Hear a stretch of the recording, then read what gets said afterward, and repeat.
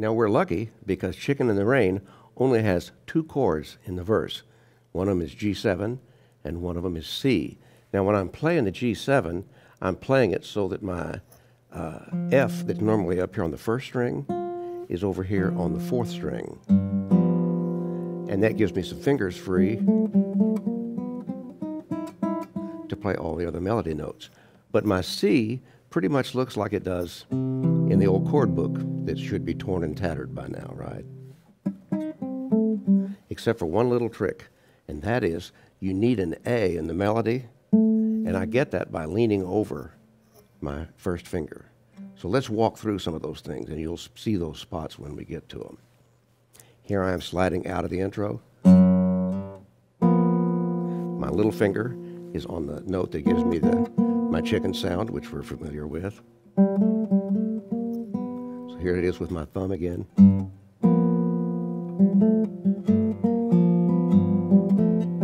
And now I'm on the C chord. And here's my A played over with my leaning 2nd finger. And the 2nd half of the verse is pretty much the 1st.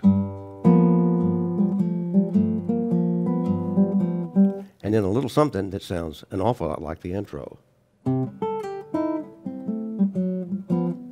So let me play through the whole verse for you. And we'll see that shift from the G7 to the C, and you'll see that moment where your middle finger needs to lean over and catch the A. So, slow Chicken in the Rain.